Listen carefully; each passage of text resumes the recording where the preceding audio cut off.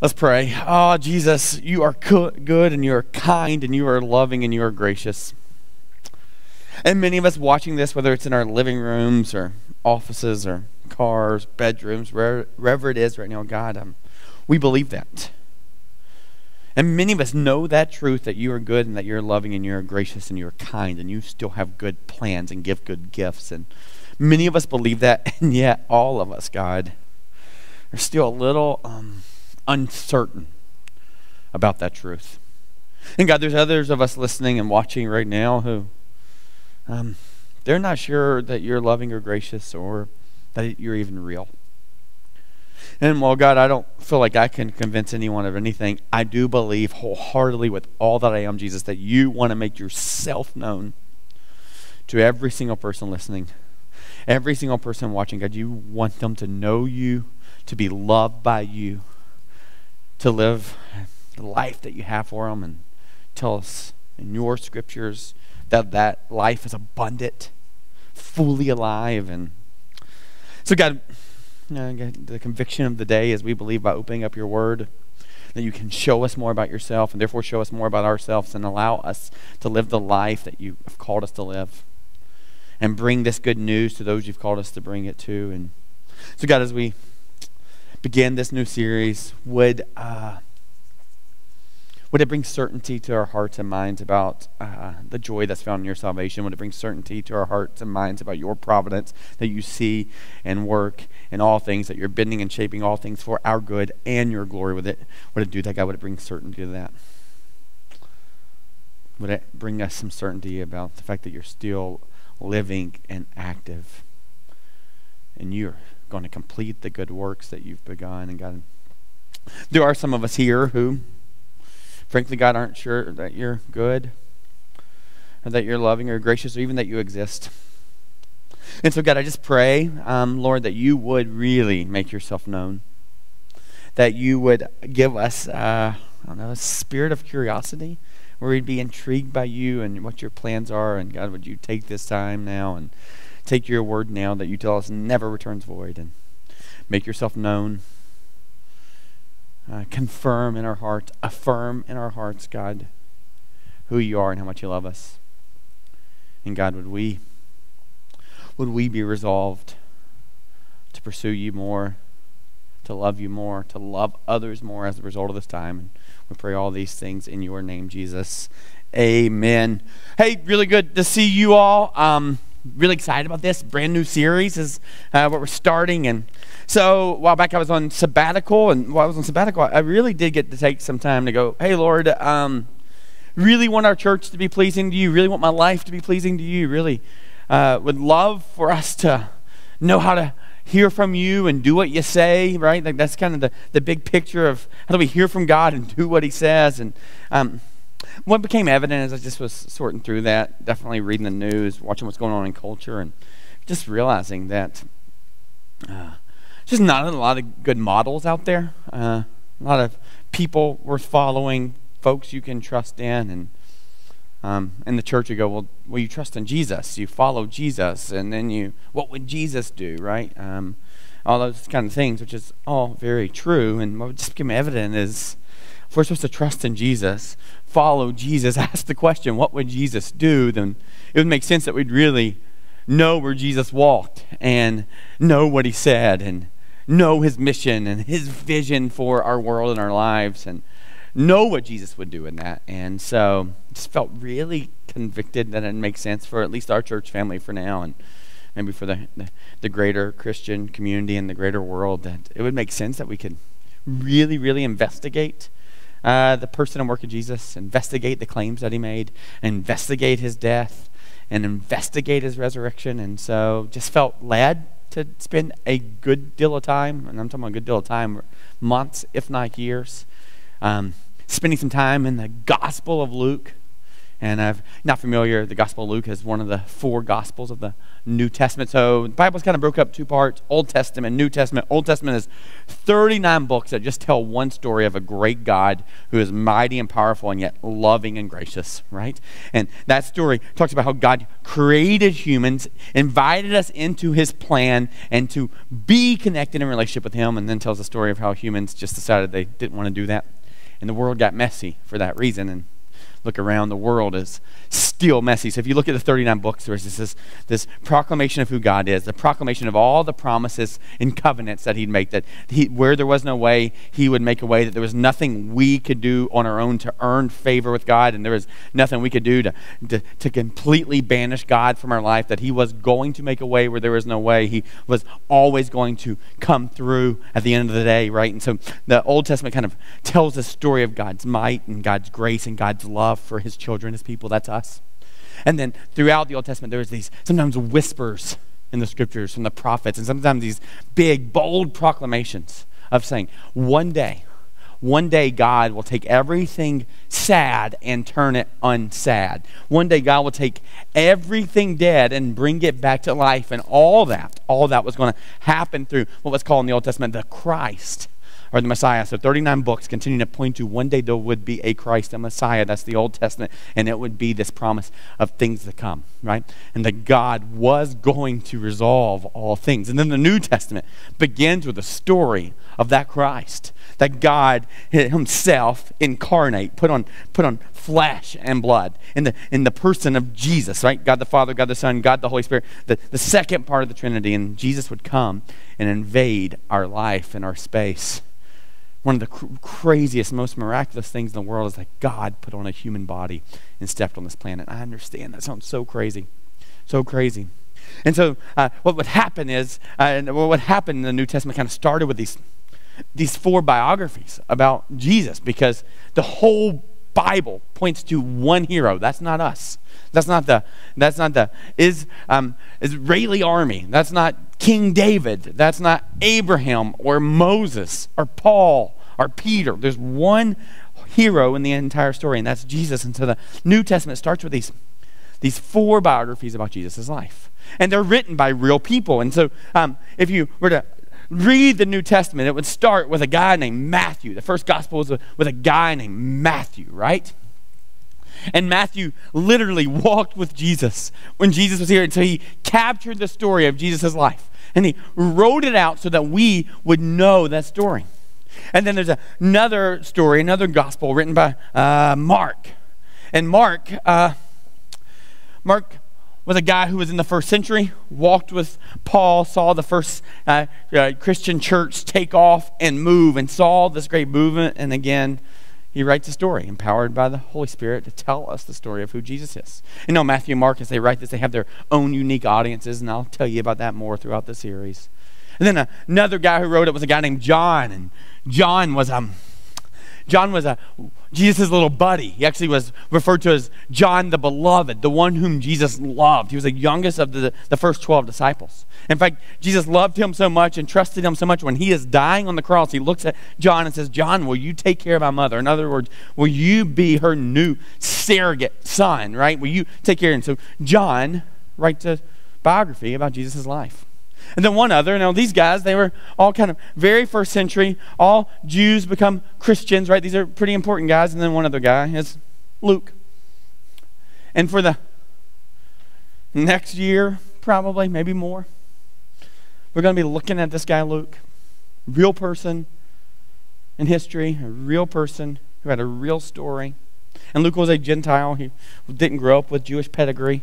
He didn't know all the Jewish laws. He didn't know all the Jewish heroes of the faith. He didn't know about David and Abraham and Moses. Didn't know about Isaac and Jacob and Jeremiah and Isaiah and Ezekiel. He didn't know about all those guys. He was a foreigner and an outsider.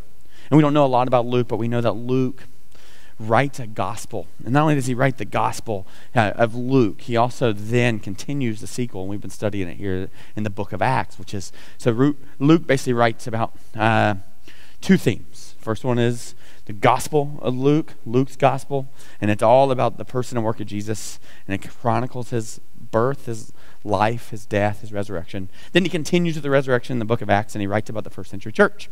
And so Luke, really, really neat guy, and we're going to be studying him for quite some time and studying his book. And so just it makes sense that you would become acquainted with Luke, which makes it a little hard because it's kind of hard to become acquainted with Luke because I just told you Luke wrote a book about Jesus, and then he wrote a book about the church. He actually didn't write a book about himself. And so we don't have a lot of information. No, we know the gospel according to Luke. We understand how he wrote it, why he wrote it, all those kind of things. And so we'll work through that. But the thing I'll tell you about Luke, we can find it in a biography about his life, maybe 200 years after he dies, talking about the Gospel of Luke. And this is what it says about him, really, really neat. It says this: indeed, Luke was an Antiochian Syrian. So that means an outsider. He was a Gentile. That means he was pagan. He had no Jewish roots, had no familiarity with Jewish customs. He was just an outsider, like us, right? Many of us. A doctor by profession, a disciple of the apostles. Later, however, he followed Paul until his martyrdom. No, this is an 1,800-year-old document that tells us this. He followed Paul until his martyrdom. That's Paul, the guy who writes 2/3 of the book of the New Testament. No, he doesn't. Paul doesn't write 2/3 of the content. 2/3 of the content is written by Luke. So 2/3 of the content, Luke, and the book of Luke and the book of Acts. And then Paul writes many letters, all sorts of stuff. And so Paul, first century missionary, it says he later, however, he followed Paul into his martyrdom, serving the Lord blamelessly. So while this isn't an exposition on Luke, it does make sense that we understand Luke's life and learn from Luke's life, and just really such a beautiful statement. If you're interested in having that descriptor, I would love it. Serving the Lord blamelessly. Now watch this. He never had a wife. Never fathered children, and died at the age of 84. Never had a wife. Never had children. And it's like, well, I mean, this was a sacrifice he made. I mean, he's a doctor. You know, he could have been walking into any place and going, hey, have you ever heard of that book, the Bible? Yep, wrote 2/3 of it. Oh, by the way, I'm a doctor, right? I mean, like, the ladies would have been interested in him. And, I can't imagine. I can't imagine not having my wife. Can't imagine not having my children. Like, such a great gift. Such a great honor. And yet Luke doesn't ever have those things. He's a doctor, never has a wife, never has children, and died at the age of 84. That's really, really beautiful. That's more than twice life expectancy at that time. And it says this: full of the Holy Spirit in Boeotia. Right? So one of the neat things about the Gospel of Luke that you'll become acquainted with is some scholars refer to it as the Gospel of the Holy Spirit, which is really great because we've been studying the Holy Spirit for quite some time, and that Luke really, really writes about the work of the Holy Spirit, both in the Gospel of Luke and in the book of Acts. And so that's Luke. So what's really neat about Luke is Luke was a physician turned investigative journalist, right? And so what that means is Luke was a doctor, and you're going to see another guy that's going to show up, and we'll talk a little bit more about him in a little while. His name is Theophilus. Theophilus is this benefactor, this guy who literally funds a fellowship for Luke to go and study the person and work of Jesus, to go investigate, and you'll see how he investigated in just a second, and write this story for us to receive and understand who Jesus was. So moved by it, by the time he gets in the book of Acts, he starts writing words like, we went, we were there, right? And Paul actually says in 2 Timothy, in the middle of all of his persecution and suffering, he talked about how everybody else abandoned him, like every single person abandoned him. And he says this, except for Luke. Everyone abandoned except for Luke. So we see Luke insert himself in the story. So Luke is this doctor, right? I mean, I don't know many medical doctors, but I know some. And what I know is it takes a lot of school and a lot of education and a lot of time and a lot of money. And Most people look forward today, physicians, when they get past that, 10, 15-year mark of being in the medical profession, when the student loans are paid for, all that kind of stuff, and can kind of start enjoying the fruits of their labor. This would have been about the time that Luke is. I mean, he would have been able to enjoy the profession. He would have had experience and study and all those kind of things. So he could have participated in bringing healing to people in the medical profession, but also making a good living wage. And what we understand about Luke is instead, he goes on this multi-year journey to study who Jesus is. Right? And this is really, really important that you understand this, and this is why I want to start with Luke before we get to the first 4 verses. That's all we're going to read today in Luke chapter 1. I want you to understand Luke, because when you understand Luke, you also understand the stigma that comes to the church with the church right now is such a falsehood, right? You got we don't believe in that stuff because we believe in science, right? And so the wave the flag of science, somehow we can't believe in Jesus or God because we believe in science, right? Wave the flag. And so this over the last, couple decades, 40, 50 years, there's kind of been this idea that science negates God, cancels out God, and if you believe in God, therefore you're not educated. And I just would say that's just one of the greatest writers that we have in human history. I mean, I don't know many other people who people are still reading their works 2,000 years later, right? I mean, if you're a writer and someone is referencing your work 10 years later, you are well esteemed, right? And so 2,000 years later, we are still reading this scientist, this doctor's works. And so this isn't like Luke just suspends all reality to believe in this God. He is a scientist and journalist and investigative reporter who's going to go and invade every area of Jesus' life and his culture to put together a compilation of Jesus' narrative in kind of in a orderly fashion, right? And so that's one of the things I think is really neat is just to follow Jesus doesn't mean you need to stop going to school or no, you can't be a doctor or engineer or lawyer or whatever it is that you have these longings to be. Somehow those professions and that education is somehow anti the gospel. And in many ways, that's what I love about our church, with so many chemical engineers in the mix and medical professionals. What you see is there are people who are well educated, actually brilliant minds, who have been able to reconcile the brilliance of science with the brilliance of God being the one who created the science. And so what I love about science personally is I don't think it actually discounts God. I think it actually just helps us define what God has done for us. And so Luke is going to do that for us. He's a scientist. Hear me here. He's a scientist who likes clarity and certainty, right? And so right now it's really neat, since you're watching this online, you can pause it whenever you want. And I just would say now might be a really good time to pause it and send a message, text message, share a post on Facebook to your friends who are kind of like, I don't believe in that Bible stuff because science or whatever. Why don't you invite them in this? My goal is not to try to manipulate or even persuade, but I do think it's really important that we understand that the guy who wrote the book of Luke was a scientist. In fact, he actually captures 4 different miracles that aren't found in any other gospel. And they're all miracles that Jesus does with individuals, right? Someone with a skin disorder, 10 lepers who are coming into church, right? Someone who has all sorts of other issues. So he's actually investigating these miracles from a scientist's perspective, from a doctor's perspective. So this is a guy who's turning over the rocks and stones, and he comes to a conclusion that not only should he write the book, he should insert himself in the book and the movement of the gospel. And he was full of the Holy Spirit, died at the age of 84 with no wife, no children. But boy, does he have a legacy. And so Luke writes a book. The first book he writes is the Gospel of Luke, and here's why I like it and why we've chosen it over Matthew, Mark, or John. Love those Gospels as well, but this is the longest of the Gospels. There's 1,151 verses in the Gospel of Luke.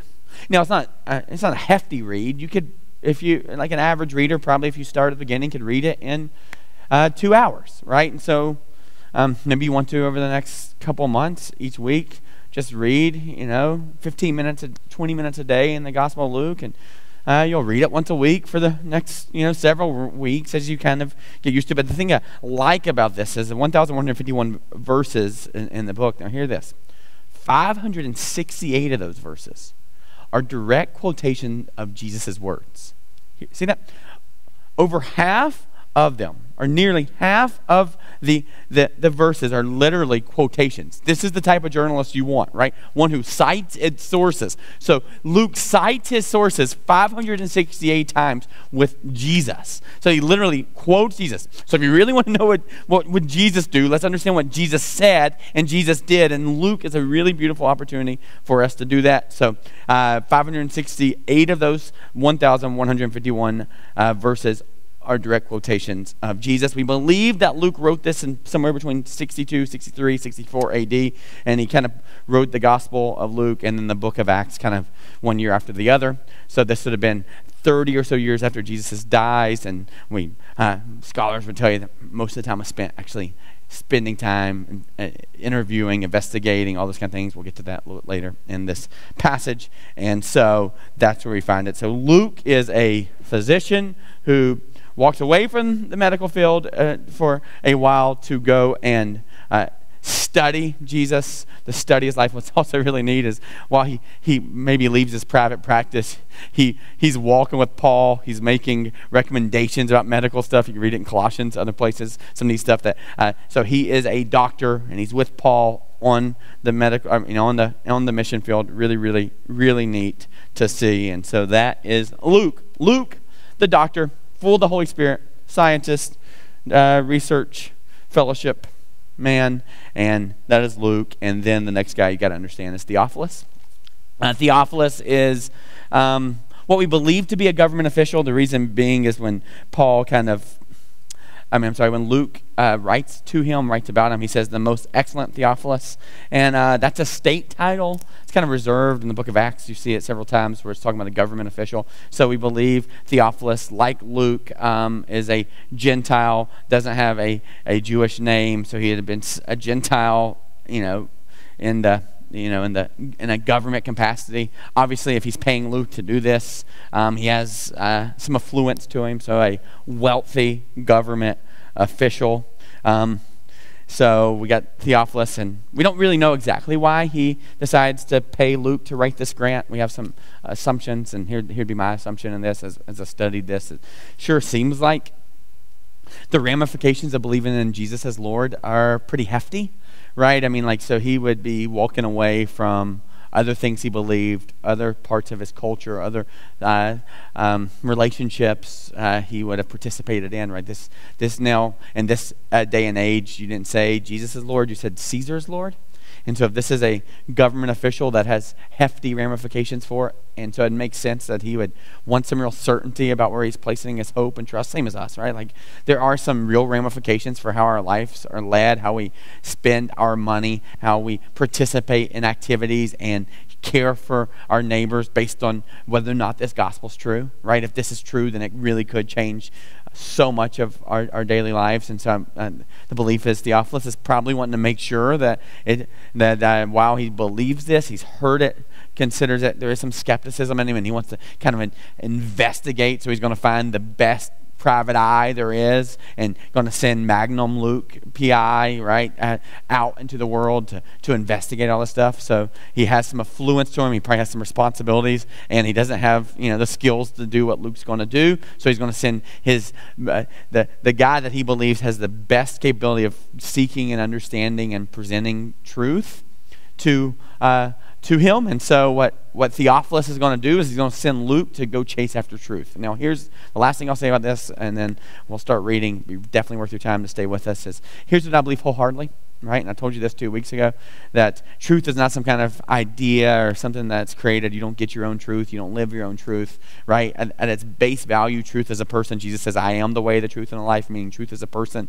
Right? And so what I believe wholeheartedly is as you search for truth, right? As you chase after truth, what eventually you'll end up with is Jesus. Right? And someone said it, I can't I can't attribute the quote because I don't know who it was. I've looked everywhere for it. If you happen to find it, I'd love for you to share it with me. I cannot find it anywhere, but I'm pretty confident I didn't make it up. It's this, that theology is the crown jewel of all academics, meaning when you chase down any kind of academic field to its base level, that's history, that's science, that's math, that's music, that's art, right?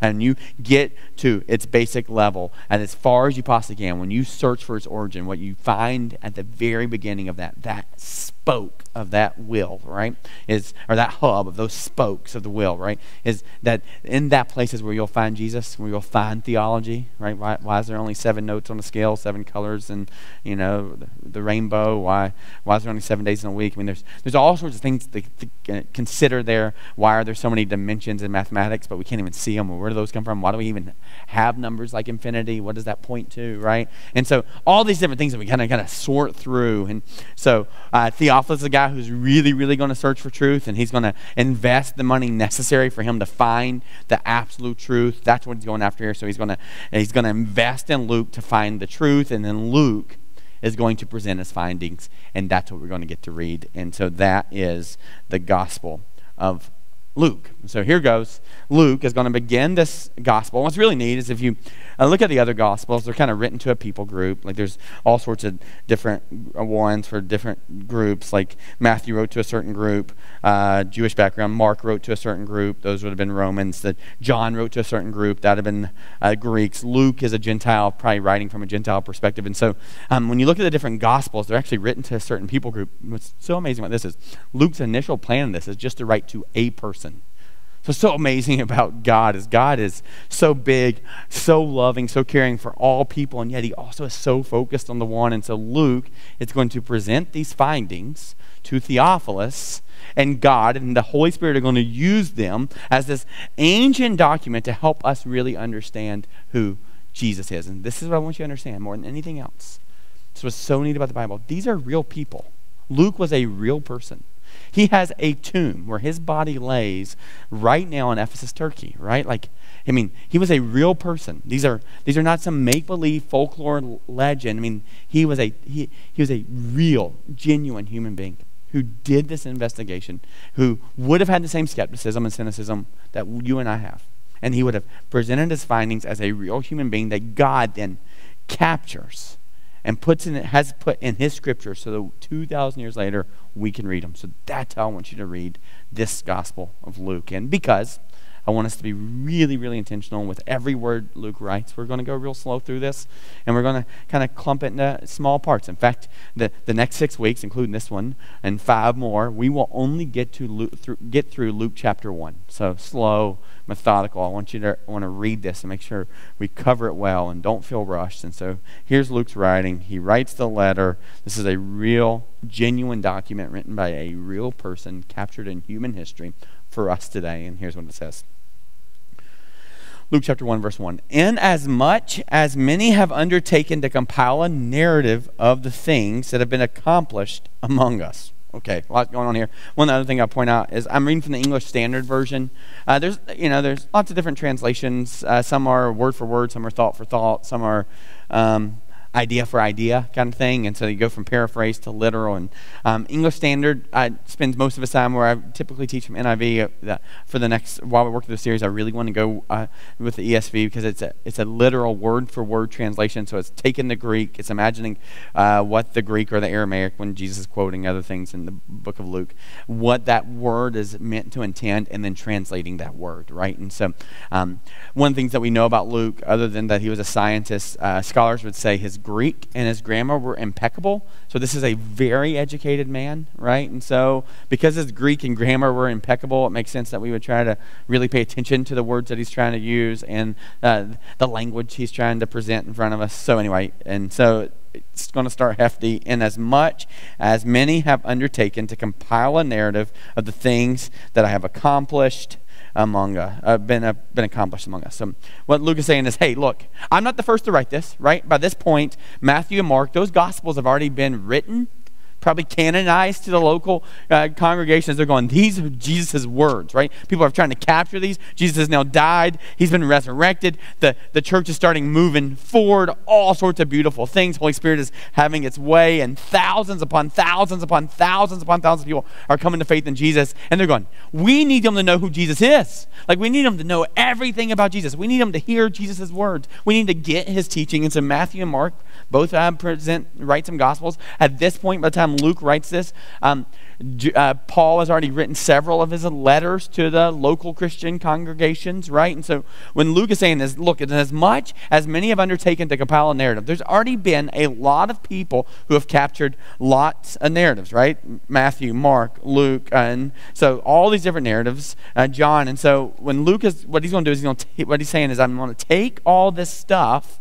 and start to understand it and make sure that we can understand what's been accomplished among us and what Jesus has done. Right? And so what's going to happen, if you're not familiar with the Gospels, Matthew, Mark, and Luke are what's called the synoptic Gospels. They're synopsis, so they're summaries, and they have a lot in common, right? Matthew, Mark, and Luke are about 60% of the same stories in all of them, right? And so these are similar stories. John is kind of its own unique bird. Really, really like it. Really neat way to write, a little bit more concise, where Luke is a lot more methodical, really, really long. And so those all three. And so what's happening here is Luke is going, look, I have actually gone and looked at the other stories that are written, and this is what you'll need to understand if you're wondering about Luke and how he's going to go about studying Jesus.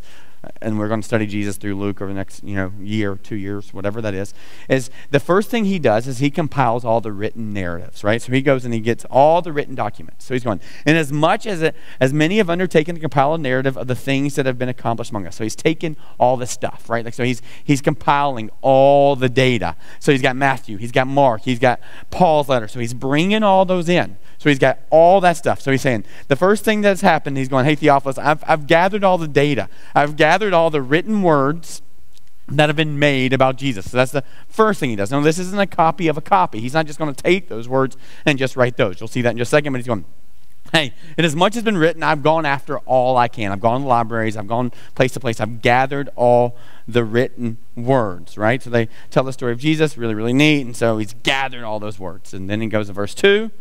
Just as those who from the beginning were eyewitnesses and ministers of the word have delivered them to us. So he's going to go, okay, first, Theophilus, remember, this is a letter telling Theophilus how he compiled this, right? Like, so he's about to present his findings, right? So he's going to tell him how he went about finding his findings. You got to see this. This is beautiful. This isn't just some ancient book that we're supposed to read and memorize and tell people about. Like, it's a literal human being who went and studied and did all the work that we couldn't do because we're 2,000 years later. So he says, hey, first, I went and I compiled all the data, all the written words out there. I went and got those. Really, really amazing. And then he said, just as those from the beginning were eyewitnesses and ministers of the word have delivered them to us. Let me hit the second part of this verse first. See that thing where it says ministers of the word had delivered them to us? You with me there? You got it right there behind me?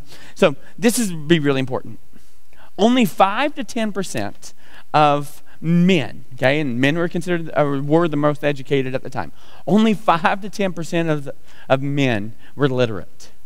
Only 5 to 10% could read or write, Greek, Hebrew, whatever it was, right? Only 5 to 10% of men, meaning the majority of the people were illiterate. And so the way that happened within the church was through oral tradition. So in each town and each synagogue and each community, and now in each of these Christian churches, as they're learning and trying to figure out how to read, all those kind of things, well, what happened is one individual, a couple individuals, the ministers, you see that? Ministers of the word have delivered them to us. That those ministers were responsible for kind of like the curation and the delivery of the good news, right? And they're responsible for the curation and delivery of all the Old Testament and all the story of God. That's why I talked to you so much about creation, fall, redemption, restoration. They were the ones who were making sure that the whole story is there and that it was straight and clear and accurate. So there was kind of a person who was responsible for that, right? And you see it, and we have them in our church, like the people who just know the history of our congregation or know the history of the community or know the history of the nation or whatever. There's just people like that. And so what Luke is saying here, that is going, hey, not only did I compile all the data of all the words, I also went and I listened to and heard from all these oral traditions, all these things for the last 30 years that people were talking about when they saw Jesus, how they experienced Jesus, what it was like to see the scars on his hands, what it was like when he went into the tomb, what it was like when the tomb was empty, what it was like when the angel showed up to the shepherds. Like I went and I heard the stories and met with these ministers of the word that had delivered it to the people, right? So first was written documents, one way. Second one was oral tradition, and then you see the third one there right at the beginning. It says, just as those who from the beginning were eyewitnesses. So what we know from this is Luke was not an eyewitness of Jesus. He wasn't a Jew, wasn't in the first club, right? And so he would not have witnessed Jesus, probably didn't witness his death, probably didn't witness his trial, probably didn't witness his resurrection. So sometime in faith, maybe even maybe, who knows, maybe he's connected to Cornelius and his household in Acts chapter 10, 11. We don't know. Luke doesn't write about himself very much at all. But what we do know is that Luke wasn't an eyewitness, but what he actually did here was he went and he got eyewitness accounts. So while we believe this was written 62, 63, 64 AD, so within about 30 years of Jesus' death and resurrection, it also tells us in verse 4 that it took some time for him to compile all this. So I don't know, years, decades. And so what scholars will tell you, and I think makes perfect sense, Luke, the investigative journalist, the scientist, the doctor, the seeker of truth and clarity, the private eye, would have gone and sat down. So it's a real possibility that he would have gone and sat with the shepherds and asked them about it. He would have gone and made time to sit with Mary, the mother of God, and go, well, tell me what that was like when the angel showed up. He would have gone and chatted with Peter. We know he gets a lot of information there. Like he would have chatted with Peter about, hey, what was it like when you cut that guy's ear off? Right? Like when Jesus walked on water. Well, no, really, what were your first thoughts? When you started saying, no, really, what was the first thing you said? No, come on, Peter. That's not, that. Like he would have engaged with them. Real humans on this planet living. They had walked with Jesus, and now they're going to share the stories. And Luke is going to go get eyewitness accounts. He's going to go ask everybody he can about Jesus. So he is compiling a ton of data. So he's going, hey, and as much as people have already written this, I've captured those documents. And just as those from the beginning were eyewitnesses, I've captured that information. And ministers, I've captured the oral traditions of the word have delivered to us. And so watch what he says in verse 3. It seemed good to me also, having followed all things closely for some time past. See that? It seemed good to me also. It seemed like I should do something, having followed all things closely for some time past. So this has been my life's work. No marriage, no kids, just Jesus, right? I'm just investigating Jesus. I'm trying to figure out if this is true, because I'm not going to stake my life. We know he dies in martyrdom with Paul, right? So in Jesus, I want to know if I should stake my life on him. Does it make sense to follow him with my whole heart, right? Is that what I should do? And so he said, for all my time, I have followed all things closely for some time past. And this is what it makes it seem to him. To write an orderly account for you.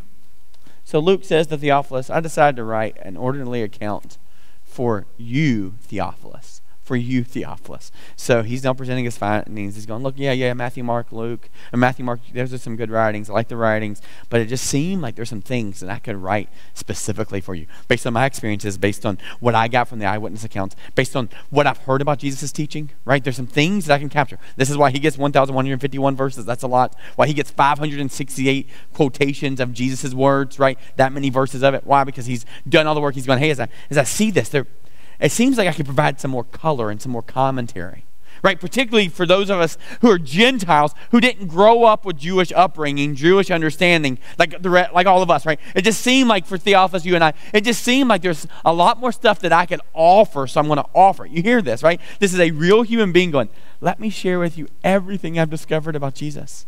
Empowered by the Holy Spirit, ordained by God, Luke is going to write this, and he's going to write it in an orderly account, which is so neat. In fact, while Matthew, Mark, and Luke are synoptic gospels, this is the only gospel that is in chronological order, right? So you engineers out there, this is why I love that we're going to work through this. I think you'll love it too, as those of you who like things in a perfect order and all your ducks in the right rows. I don't understand that. I like ducks. I don't like them in the rows, but like all that kind of stuff, right? In a chronological account, Luke's going to put it in there. Now, the other thing about Luke, and you won't get it today, but we'll get to go through this for, like I said, next year, maybe a couple years, is that Luke gives us probably the most depth and breadth in Jesus' teaching. For many of you who really like the artsy part of Jesus' teaching, particularly the parables, Luke is the one that captures the most, right? And so a lot of Jesus' teaching, he's going to go and he's going to get from eyewitness accounts that were there, sitting there and going, Jesus said the craziest thing. Let me tell you about this. He pulled out this coin and started talking about it. And so Luke is going to capture all those parables, and we're going to work through them and understand what Jesus was saying from an eyewitness account that shared that with Luke. For example, many of you love the story of the prodigal son. If you don't know it, we'll get to it, Luke 15, right? That only comes in the Gospel of Luke. Many of you, your favorite is the Good Samaritan. Guess what? Also only found in the Gospel of Luke, the parable of the two debtors, the parable of the friend at midnight, the parable of the rich fool, the parable of punishment, the parable of the barren tree, the parable of the lost coin, the parable of the shrewd manager, the parable of the rich man and Lazarus, parable of the persistent widow, parable of the Pharisee and the tax collector. All found in Luke, right? So Luke's going, hey, there's some stuff that I could bring to the table for you, to Theophilus, so you can know this, right? There's some stuff that's going to be available that's going to blow your mind and transform you in the way that you see and understand and follow Jesus, right? So he's going to say, hey, there's lots of those kind of things. By the way, the other thing I like about Luke is he gives us probably, in fact, the only real account of Jesus' life after, we all get the baby account, but anything having to do with Jesus as an adolescent, only found in the Gospel of Luke. So, hey, if you're a kid or teenager, you're really neat. You're going to see some of that in Jesus. Many of us, and I think rightfully so, have a deep longing to see equality for people, whether women particularly. A lot of us are that. And many of you in that category really love Mary and Martha. Well, yep, they make their cameo here in the Gospel of Luke. Mary and Martha, they show up here. Many of us have battles and struggles with injustice and wondering why there's poor and poverty. Luke addresses that. He captures the time that Jesus talks about poverty. Many of you are short, and only in the Gospel of Luke is the story of Zacchaeus covered, and so you get that as well, right? And so the neat thing I told you is Luke captures 4 miracles that aren't captured in any other of the Gospels. One of a crippled woman, one of a edema, one with 10 lepers, and remember when Peter cuts the guy's ear off? Only Luke captures it, right? The doctor wants to know how the ear gets put back on so fast, right? And so only Luke, this doctor, this investigative, private investigator, journalist, right? He is the only one that captures all these things. And so if you, what I'm hoping happens is you're going to get excited about keep coming back and learning about Jesus through this guy who did some real deep level thesis, dissertation level study and data collection, all here. Gospel of Luke. And then the thing I'd say, and this is kind of secondary, but I think scholars have pointed this out, so I'm going to point it out to you as well, is the name Theophilus literally means in the Greek lover of God. Theo, right? Theophilus, lover of God. And so many would say, well, Luke's primary audience was Theophilus. Kind of the belief is a secondary audience was anybody who loves God. So let me put you in the category of maybe you don't believe in Jesus yet, but Theophilus may have been wrestling with this thing about Jesus. Hey, I believe in God, but I don't know about Jesus. Would you go investigate him? Like if you're just a lover of creation, right? You're a lover of the outdoors. You're a lover of camping, right? You're a lover of those things. I just go, you're not too far from just being a lover of God because he's the one who created all that stuff, right? If you're a lover of all things good, if you're a lover of love, if you're a lover of, good foods, right? If you're a lover of cooking, right? You're not that far away from, because God is the author of all that stuff, from being a lover of God. And so there's something neat about Luke writing to this lover of God going, hey, maybe for all of us, if we're lovers of God or lovers of the things of God, we're not too far off like Theophilus of becoming a lover of Jesus. Right? And so not going to resolve any of that today, but what we will resolve is this idea of who Jesus is that Luke investigates on our behalf. God sends him, ordains him, not just for Theophilus, but for you and me. And so we're going to take our time to really digest this stuff. And then finally, Luke gives us the thesis of the entire Gospel of Luke. You ready for this? Verse 4, last one we'll read, and it says this. that you may have certainty. That you may have certainty concerning the things you've been taught. So the other reason I was so drawn to this passage, or this gospel, is this. As I think about just the complications of the world and what's been going on in it. And I would just say, boy, if there's something we're craving that we don't know. I mean, some of you are there right now just wondering what your kids are going to do for school in the fall, right? Or whether or not your job's coming back, or some of you are wondering when we're going to be able to meet back in person. And one of the things that we're all kind of longing for, and that's kind of been pulled away from us foundationally, is just certainty. Just certainty, right? When you just like to have some kind of certainty about it, and it's something, like just some certainty, just know what the next step is, just something certain, and it just sure seems like certainty's disappeared. And some of that is because in many ways certainty is an illusion, right? You can't control things. We think we control, but control is such an illusion that just not something that we actually know, right? We don't know that we're going to be here tomorrow, not fear-mongering, right? We don't know what the next diagnosis is going to be at the doctor. We don't know what our kids are going to do today, right? You got all these things that we're not really in control, and nothing's really certain anyway, but we long for certainty. And we're going, where do we find certainty? And I can imagine Theophilus going, look, I need to know if this is true, because I have to say Caesar is Lord. But if Jesus is Lord, then I need to say Jesus is Lord. But that has some ramifications for this world. But I'm not as concerned about this world as I am the next world, if the next world really is certain.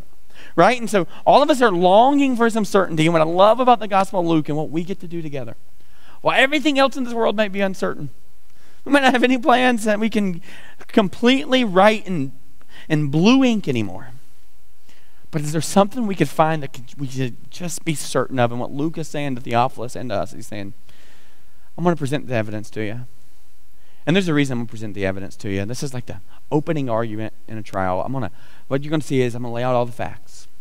And you're going to get all the facts. I'm going to give you all the data, all the written documents, all the oral traditions, all the eyewitness accounts. We're going to bring them up one by one, right? I'm going to do all these things. So you got to see this as an opening argument. And the reason I'm going to do all this is because at the end, when we get to the end, here's what's going to happen. You are going to be able to have certainty concerning the things you've been taught. Certainty. Jesus is Lord. Jesus is Lord. Now, I understand why it seems uncertain, because it is the craziest story in the world. In fact, the idea that God himself would end up on a Roman cross, brutally beaten, stripped naked, and murdered on a cross.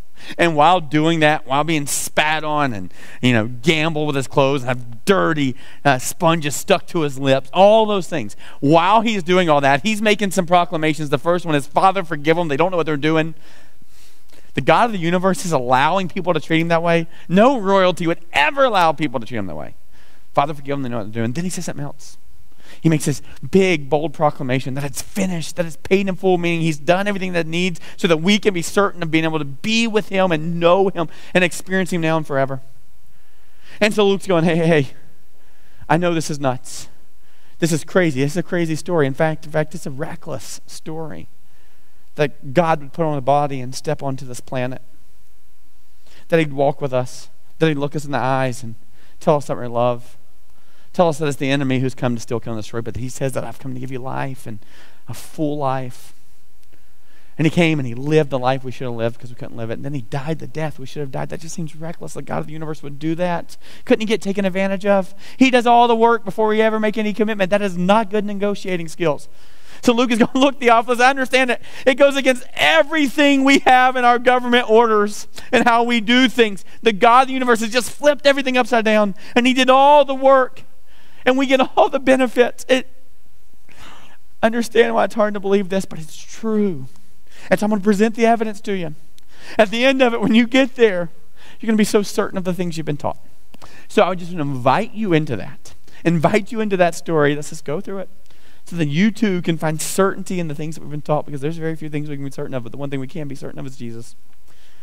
And so what's going to happen now is we're going to close this service. And it just made sense to me that we would sing of the craziness of this story and wrestle with the craziness of who God is and what he's done for us.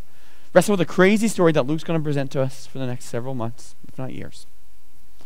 And Luke's going to present to us of this God who is so in love God so loved his children, right? God was so in love with them. There was nothing he would not do. He, in what seems to be reckless, sends his son Jesus to step on this planet and to make a way for us where there is no way, to invite us back to him, to pay the price for us to be welcomed back as sons and daughters of God. And so the band's going to lead us in this song that talks about that reckless love. And would you join me now?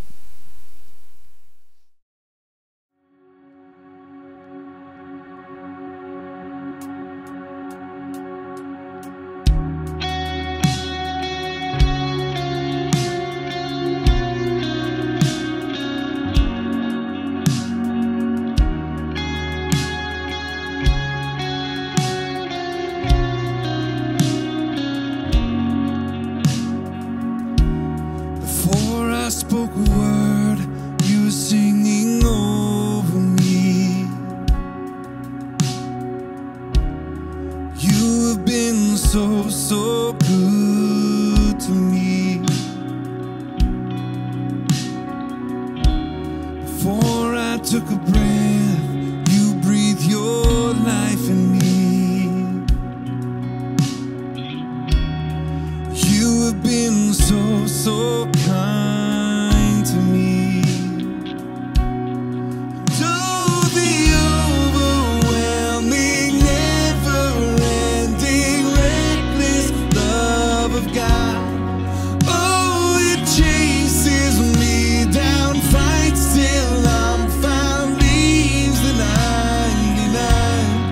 I couldn't earn it, I don't deserve it, still you give yourself away.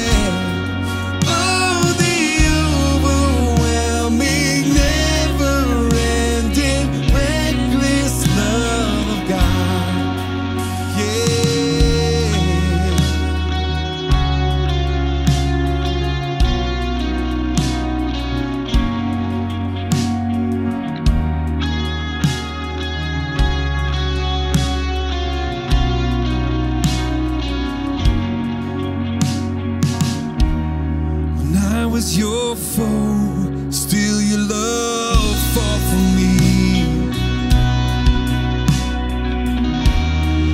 You have been so, so good to me. When I felt nowhere, you paid it all for me. You have been so, so kind to me. And oh, the overwhelming, never-ending, reckless love of God. Oh, it chases me down, fights till I'm found, leaves the 99.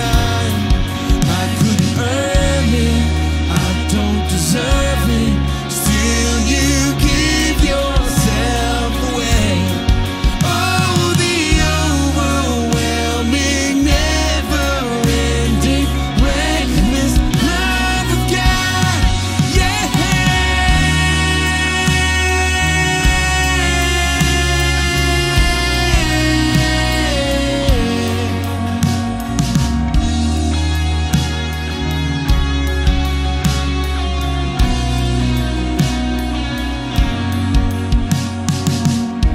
There's no shadow you won't light up, mountain you won't climb up, coming after me.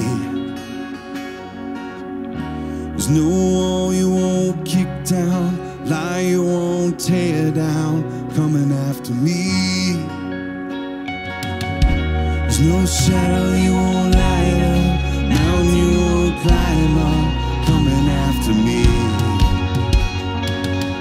There's no shadow you won't break down, lie you won't tear down, coming after me. There's no shadow you won't light up, mountain you won't climb up, coming after me. There's no wall you won't kick down, lie you won't tear down, coming after me. There's no shadow you won't light up, mountain you won't climb up,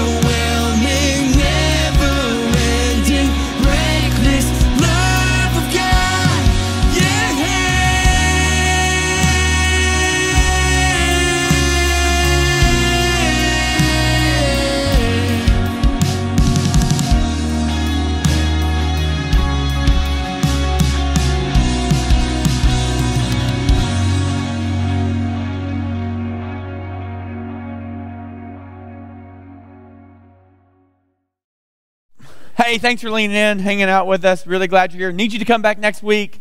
Lots of material to cover. It's going to be a lot of fun. I promise. And you can join us right here the same way online, or you can see us in person next Sunday. Would love for you to do that. But grab your Bible this week, open it up, start reading in Luke chapter 1. Take about 15 minutes a day, and then at the end of the week, you'll read through the whole Gospel of Luke and be prepared for everything we're going to learn.